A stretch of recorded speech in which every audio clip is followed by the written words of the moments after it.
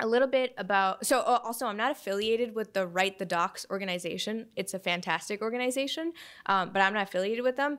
But auto-generate the docs didn't really roll off the tongue, so we're stuck with this title. But they do really cool work, and you should check them out. And I think Nathan, he was saying he knows the LA chapter lead for Write the Docs, so you should hit him up. So a little bit about me. I'm a senior data scientist on the integrated analytics team at Munich Re. Munich Re is a reinsurance firm, and I gave the same explanation last year. It's your insurance company needs insurance, and we provide the insurance for them. So it's insurance for insurance. It's very, very interesting. But before I started Munich Re, I actually did a graduate degree in math. Which means I don't know how to write code, as everyone assumes, yes. So I don't have software engineering background or anything, but I did do this fellowship, which was the Data Science for Social Good Fellowship at the University of Chicago, which takes graduate students in math, physics, any kind of applied discipline, and teaches them data science skills, including even, how you should write Python code, how should you work in teams for social good projects. So in my time there, I worked with the city of Milwaukee to identify students who are at risk of interacting with the criminal justice system. But, this was Obama-era administration. But, after that, I left the University of Chicago, and I started working at Munich Re. At Munich Re, we're a relatively small team. We don't have, hundreds of data engineers or data scientists supporting us. We do lots of our work is one-off client analyses of their data, looking for insights, mining their data, and also deploying products internally and externally. So when we were thinking about what does good documentation look like, we didn't really need, not everyone on our team, or even, I was not familiar with anything beyond writing doc strings. Like, oh, why would I ever need some further documentation beyond this? And so we talked about integrating Sphinx and how that could work for our specific use case. So this talk is very much for novices who've maybe never even heard of Sphinx. And I want to talk through how easy it is, how we got around that, talk about our use case, why the back end of Sphinx is very different than just publishing a simple README or a Markdown file, and some best practices, and talk a little bit about how we deploy our documentation for our team running local servers, because the data we work with is sensitive and some of our insights are sensitive. So I think everyone knows why good documentation is important, mostly for your own use. The person who suffers the most when you write poor documentation is you, because you don't remember what that function with 15 inputs does. First of all, a bad function with 15 inputs, but I've been there. And then working in a heavily regulated industry like life insurance or health insurance, there's a lot of compliance factors with any transforms you may be applying to your data, or any, for example, if I'm using specific software or a specific piece of code to geocode against the Census API, I need to make sure that the person using it next is using the same versions, and so the documentation of your code there is very important. It helps ease project transitions. You may be swamped, you're bored on this one project, you're like, oh, well, there's an intern, maybe they'd like to work on this project, and it makes their life very easy if you have good code. And then for us specifically, collaborating on small teams, we're working on projects between with 2 to 3 people on staff, 1 data scientist, maybe 2 data engineers, something like that. Actually, it's usually 2 data scientists, there's never enough data engineering support to go around. I don't know if anyone else can relate, but the other, reason you need good documentation is working on very huge teams with the internet, right? Open source projects. So I'm sure you've all seen some of the documentation around Bokeh and sklearn. It looks so beautiful. And Bokeh specifically, their documentation it's gorgeous, and they run their own documentation server, and they've got all this customizations on Sphinx, but the back end of that is the same that Streamlit is using. And Streamlit, I think the founder of the startup, presented yesterday. I was in his tutorial, and I went through, and I love looking at documentation, so I was like, oh, wow, he's just using Sphinx, just like everybody else. But it makes all your documentation look really great. And So what is Sphinx? If you've never heard of it, it's a document generator, and it takes plain text files and turns them into beautiful and shiny HTML PDFs. And if you've ever been on Read the Docs, all those different packages, the documentation is hosted in Sphinx. And it auto-generates these templated docs and takes care of all of that. And the great benefit of Sphinx is that your documentation is then part of your source repository. So just how you version your code, you can then version documentation because it sits in your GitHub. And just how you set up continuous integration and deployment pipelines for your products or tools, you can do the same on your documentation. So for Bokeh, they won't even accept a pull request if it doesn't have some associated documentation changes with it. So that's an example there. So getting started with Sphinx is really, really easy. Anyone can do it. It's got these, 5 commands that you run, and it will. And the Sphinx Quick Start, what it does, I don't know if you guys have ever used Cookie Cutter, but again, that templates. And it'll ask you a few questions, and then it will generate a directory structure that will be leveraged to build out your documentation. So I made a project called PyData. I've got my setup.py in there, and then within the docs, it set up these few files. So in this, I guess, the things, we'll go through them in order, but the make file is what is used to generate your documentation. So the few commands that you need to know off the top of your head: make clean out all the old documentation generated, make HTML, or make build. And you can customize it, and for tools like, or open service tools like sklearn and Bokeh, if you've got access to the server where they're deploying it, like on AWS, you can publish using this infrastructure to like the actual public repo. In the build folder is where all your generated HTML HTML files will live, which, if you know anything about kind of web services, makes it really easy to deploy your documentation as something static, because you can just zip all the files and move them over to a simple web service or server. Templates is where your templates live. I guess that's pretty straightforward. And conf.py is where you're going to specify any extensions you're using, the theme, and also specify any special things you want to import. So for example, the Read the Docs theme, you can install that as a package, and then you can import that into your conf.py and look really legit and use it as the extension. And the kind of the workhorse of all this is this index restructured text file. And this sets up your table of contents and specifies your directory structure and does it in an intelligent way. So the order in which you list the files will give Sphinx idea about what should be the previous chapter, what should be the next chapter, and all of those kind of automated things that you see on Read the Docs and other fancy looking files. But again, this was just 5 commands, and I already have all this generated. What's next? Like, what do I need to know to start writing some files? Say I want to write like a tutorial for somebody to use this new tool I wrote. I wrote an extension to the census geocoding application, and I want to make it so that somebody can use this like function that I've written. So the thing you have to understand at that point is, well, what's the difference between restructured text and Markdown? Markdown is very easy to use, and everyone's very familiar with it, and it's on GitHub, and it's very well supported. So restructured text and Markdown are both popular markup languages. Restructured text is the backend used by Sphinx, but Markdown is used by applications like MKDocs, which work along similar frameworks. But the way I've seen MKDocs used is to build out like really verbose kind of manuals or instructions. So if you go to the Center for Data Science and Public Policy, they have a Hitchhiker's Guide to Data Science for Social Good, and it is incredibly verbose, teaches you how to scope a project, and the back end of that Hitchhiker's Guide is MKDocs. And the reason it's MKDocs is because they wanted to make it like really easy for people to contribute, and Markdown is great because it's easy to learn, and it's also great for writing for the web, which is blog posts or any kind of instruction or tutorial manuals that you want to put out there.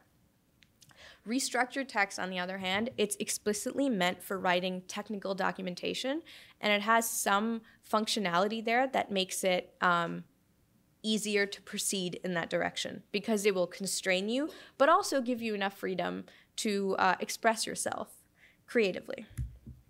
So the two big concepts in restructured text that, if you're not familiar with it, are important is this idea of a directive, and then we'll get into the next bit later. But directive is structured like this, and the standard way that a directive is called is you've got 2 periods, a space, the directive name, 2 colons, and whatever argument. Then in the next line, you put the options and the values, anything that you're adding there, and then the content of the directive follows. And the most important directive in this environment is the table of contents tree that you'll write, and this sits in your index file. And this, here I'll walk you through what it is. It's basically specifying, okay, here's the table of contents tree for this file. I want it to have a max depth of 2, and that specifies that it will look in all of the documents listed and traverse their table of contents to a max depth of 2. So for example, here I've listed, I want to put the file intro, structure, and the file example. So if the file intro has a title, a subtitle, and a heading, it will go through heading and let you kind of, and I'll show what that looks like because I think talking through it is maybe not as effective. But one other thing to notice here is even though these are plain text files, so they have the suffix RST, you don't need to specify the suffix, and the order in which you list the files will specify kind of the hierarchy. So intro should always be first, then next chapter would be the structure, then next chapter would be example. And when it's specifying the name for the title of that page, it will take it from the title of whatever file you have specified. But maybe, maybe the file example is just a snippet of Python code that I've put as a Python code sample. So I want to give it another name. So you can use this HTML type inline kind of bracket structure to specify the name as example number 1. So I think this is the most important bit to know about restructured text, and then everything kind of follows. And then I can keep adding things to it. Okay, I want to add this idea of a caption, and that's an option I'm putting there. And then I can put, the title contents. And so what does this look like when I take this and I've got all these files, and then I go and I generate this documentation? It can look like this. And so as we talked about here, so when I initialized the project, I set the name as PyData 2019, and I set the author as Hareem Naveed. So those were the initialization steps. But look at, all I had to do in this was take all those restructured text files, which had a little bit of examples, and specify them in that index.rst. And this gives you the full navigation.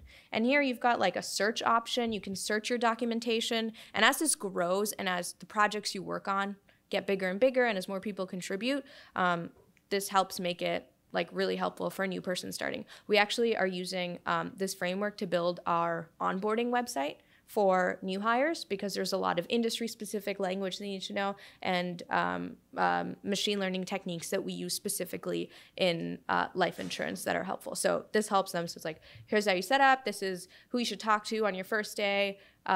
This is all the IT setup you need. These are all your cloud subscriptions you need access to. It's all to talk to. And then, okay, if you have some time, read these papers we've published. If you want an exercise, you can go through these exercises and whatever. So even setting that up, even though we're not explicitly using it to put up documentation, it's our onboarding package. So once you've got this idea of the directives down, so directives they basically are big block lines of text. But how do you specify inline semantic text stuff? So if you're familiar with LaTeX, which unfortunately I wrote a lot of LaTeX in when I was in grad school, but you have to specify, for example, I want to bold this character, I want to put in this emphasis. So roles allow you to do this semantic inline text editing in that sense. And working in machine learning or any of this computational stuff, a lot of times you need to write math. So you can do, here's a line I could put in in my sample code. So in my restructured text file, I've got what is the outcome of, and then I've specified. So remember, the format is the same every single time. There's a limited number of roles, so the role name is between 2 semicolons, and then you've got content with 2 of those backticks. So I've got math, and then I want this to look like math. And you can read the Sphinx documentation to find out more about what within like math. But generally, I find that it's LaTeX style documentation. And then when it's generated, it'll look beautiful, and it's in line, and you didn't have to do too much. So between directives and roles, there's a lot to learn in restructured text that's different. And I find this tool really helpful because it'll generate it automatically, and you can look at, and you can like change lines, and it'll throw all the errors, you know, that when you try to compile your 16 documentation files and then you're like getting all these errors, you can try out little snippets here before you insert it. And it's pretty fun exercise. So now that we've talked through like this idea of these directives and these roles, and it's very high level, it gives you this mental model for how you should even think about your documentation as it should be intended for the end user. And I think here's just an example of like a RST file. So one of the things that's different between, or that's a little weird in restructured text, is you specify like section headings with punctuation. So it could be like any symbol as long as it's consistent for the same level header. So instead of using the dash under Python sample, I could have used periods. And then the next time I wanted the similar level of heading, I would just put periods. So make sure you have some consistency there, because we had to instate it because some of our people would write things differently. But anyways, so here's an example of a restructured text file where we've specified the title is introduction, and then the subtitle here is Python sample. So remember our max depth was set to 2. So when this documentation gets rendered, you'll see introduction and then Python sample as like a clickable sublink. And then you've got, again, the same directive structure. You've got the 2 periods. You're specifying we want to generate a code block. It's in Python. So Sphinx is the de facto tool for Python, but they've been adding extensions. I think they've always had support for C, and those are called domains, which are directives and roles that can be put together for a specific language. But I think it's the de facto tool for Python. And then I want to give it the caption this.py, and then I want to name it this.py, which I can then use for inline references later and could link there. And I want to emphasize line 3. And so here's my function. I do whatever. Is this thing on? What does that look like? All right, great. So we've got the introduction, the Python sample. Here we've got this Python-specific highlighting.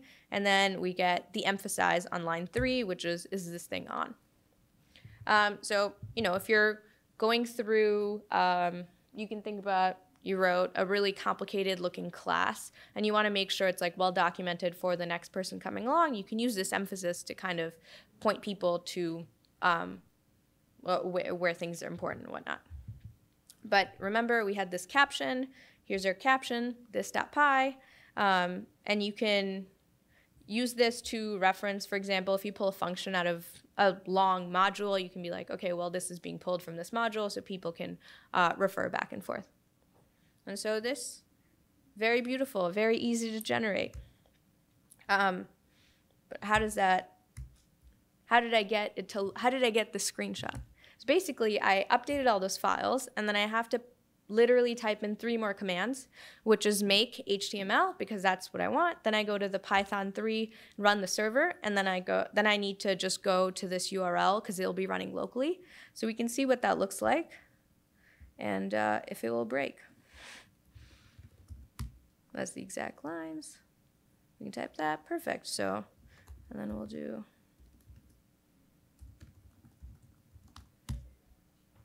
so start running.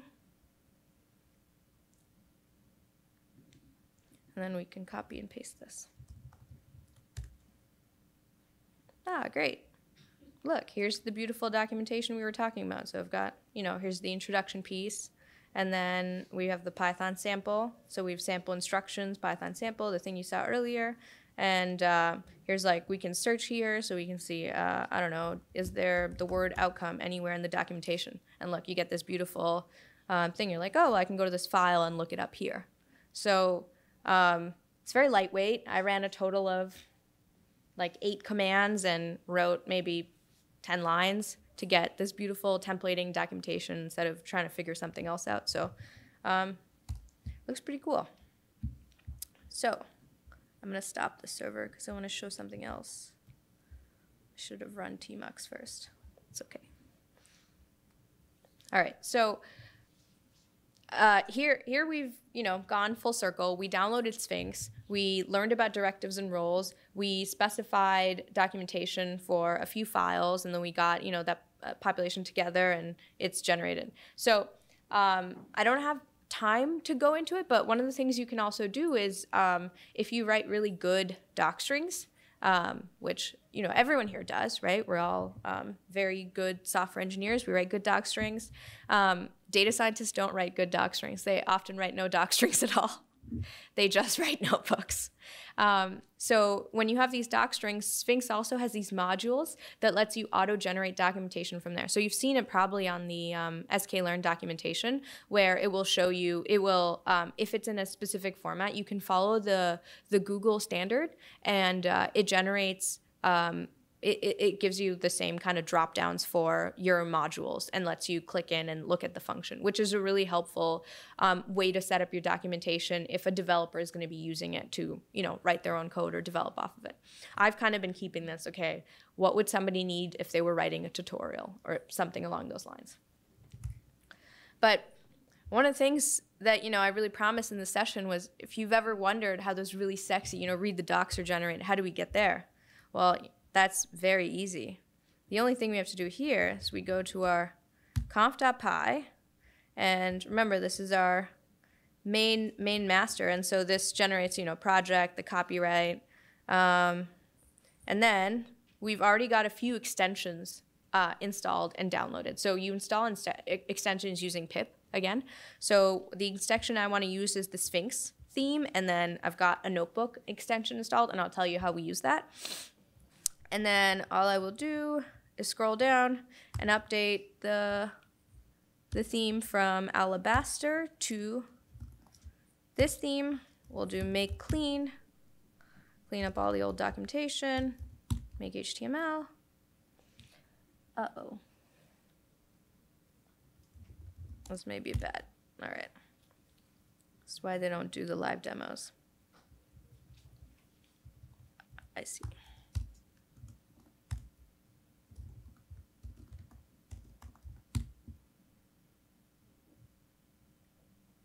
Perfect. So now we've built this documentation file, and we'll view it the same way we saw the other one.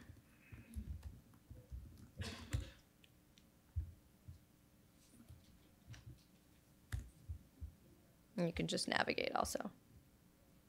Ah, great. Does this read the docs or what? So you can go through and also look at it. There's nothing in structure. Sounds about right. Nothing here. But, you can go through that. I don't know why that didn't generate, but that's okay. If you ignore that bit, everything else looks great. And again, similar, you've got the search functionality you had earlier, and you can go through and look at specifically your indices and specify more things there. And the one thing that's really nice about this template is they'll give you this idea of like next. I don't know why they're not generating so nicely, but they usually look a lot better. Yes. But so you can, this idea that we talked about this hierarchy, which is like next and previous, which is really nice for putting together your packages. Okay. So that's probably it. Okay. So I'll stop this one last time because I want to show one more thing. Okay. So that's how you get the very cool read the docs theme. And I think that's basically all I promised, but no, there's more. The next bit is, okay, I've got this great documentation. It looks so great. How do I get it deployed? So Read the Docs has a specific infrastructure where like you can integrate your GitHub repos in with Read the Docs, and then they'll publish it. And but the backend is always Sphinx, and that's the same. But Python hosted, what you can do is you can zip all the HTML files you want to upload and just upload them to this pythonhosted.org, and they'll display your documentation and give you a URL that you can direct people to for your packages. So we use Azure because financial services. And one of the ways that we built this documentation, because some of our data sets are very sensitive. For example, we have mortality data on 25 million lives in the United States for the past, 15, 20 years. And so if we're publishing some EDA or showing some new analyses on this, all of our documentation is restricted. It's on a VNet server, and we use the authentication within Azure to restrict access. So our documentation or any our modeling packages are restricted on the service. So what we do is we use the Azure App Service, and I'm not sure if anybody uses Azure DevOps, but it's basically Microsoft's answer to GitHub, or maybe they bought GitHub, so I don't know if it's the same thing. But it lets you set up these CI/CD pipelines, and you can generate the same documentation and serve it in very simple 4 steps. One is you set up your package. The second bit is you run make HTML. Then you copy the HTML from the build folder to this artifact directory in the app service, and then you can publish the documentation as an artifact in the container. And now, because this is running on a container, you can give it some fancy URL. So, we can call it mortality.meanagree.com. We can't do that, but some people have tried. But for us, we also find this really useful if we're publishing client-specific documentation. So we'll deploy client models at insurancecompany.meanagree.com / smoker model / and then at the next bit we can give / documentation, and that helps the developers on their end get access and keep updating their plugins and integrations with the models that we have deployed. And so we find the Azure App Service does a pretty good job of this. But again, our backend on all this is always the restructured text and the Sphinx. And so most data scientists, all you do is write notebooks. Somebody asks me to write a script, I get scared. So one of our workarounds for this is, well, not workarounds, it's a really cool thing you can do, is this idea of this NB Sphinx extension. And I'll give you an example of how you can update your index. So, okay, let's see here. Okay, I've got this iris example IPython notebook in my directory. So I'll go to my index, and I will just add in iris example. So remember, you don't need to specify the file extensions for this to work. And so we'll run this again, make HTML, and we'll see if this works. It's not, so that's like the IPython check, the checkpoints, which is fine. Oh, right, this won't work in this theme, so we'll just update the theme, or we'll go back to the old theme for some reason.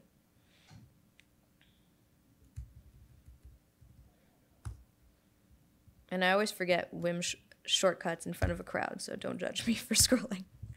Okay, so we'll do the same thing. We'll run make HTML. Cool, so now let's see what this looks like again.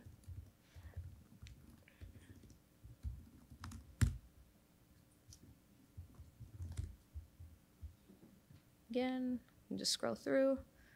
Here we've got now like a notebook generated. And this is just some sklearn documentation example that I copied and pasted. But it can generate now your figures. So if you want to save your notebooks with outputs too, so it's like, oh, well, I did this analysis and I found that it does this. And I find this really helpful for writing tutorials because, the more verbose something is, or the more pictures there are, the more people will follow. So there's that. And I just want to emphasize how easy Sphinx makes it, right? So I just moved this notebook into the same directory so I could reference it. And then all I had to do was specify the name of the file, add in one extension, and it generated that. So if you didn't want, if your documentation, if you wanted to be all Jupyter notebooks for this new package or this new modeling pipeline you've built, you could do that too. So how does Sphinx tie it all together? Like, what's going on in the back end? And is it right to say that Sphinx is giving you this beautiful documentation? So, well, the back end of Sphinx is docutils, which is another, it's an open source, and it processes plain text files into HTML. And I think one of a really good, I actually saw a Sphinx talk at PyCon, and they give a really good example saying if docutils is like the machine, then Sphinx is the factory for your documentation.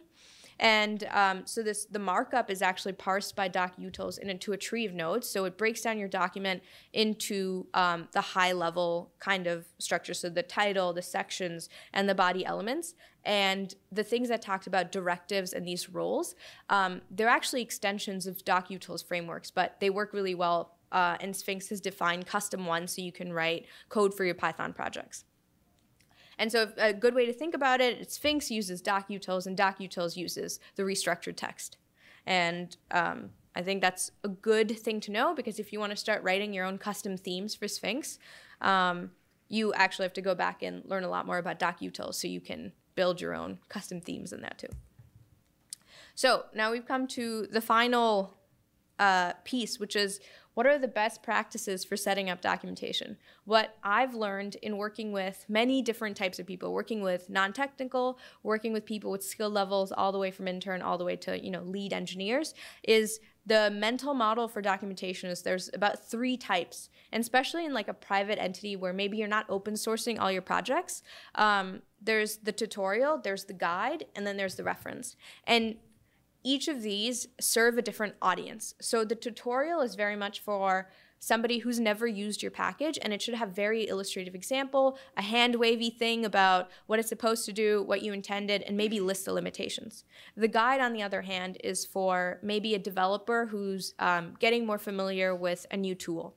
And then a reference is a developer who's reading code. And this is where some of the auto-generation from doc strings that Sphinx provides comes in really useful. So you can write a tutorial, which is probably what I think a lot of people end up using Sphinx for, especially in smaller data science functions like so on our team, and guide and reference. Like, for example, the scikit-learn documentation is a beautiful example of documentation as reference, and also tutorials, and also something of a guide where they talk about their design philosophy and things like that. So the last piece is what I've heard told to me by my manager when I don't write my documentation is write early, write often, describe your inputs, describe your outputs, talk about code objectives, your design philosophy, and give very illustrative examples for the tutorials that you want to write. And make sure your tutorials work. Like sometimes you'll push changes but not update the documentation, and somebody will come barging in like, this doesn't work the way you said because all the dependencies disappeared. So another great extension or tool you can use is doc tests, which will run all your little Python snippets and make sure the output is what you expect it to be. Things like that. And I think that's all I have. I don't think we have too much time for questions. You can come talk to me after, but I'll put this presentation up somewhere so you can access it and play around with restructured text.